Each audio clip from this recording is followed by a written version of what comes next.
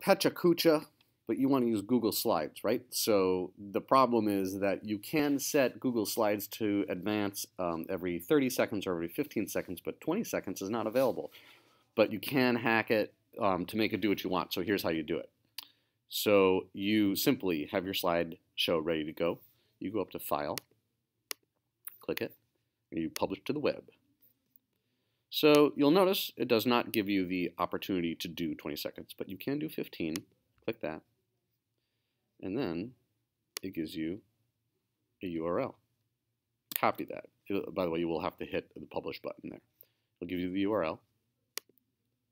New tab. Paste it in. And notice at the end of the URL, you'll see 15,000. That's milliseconds. So you erase the 15. You put in 20. And you hit return.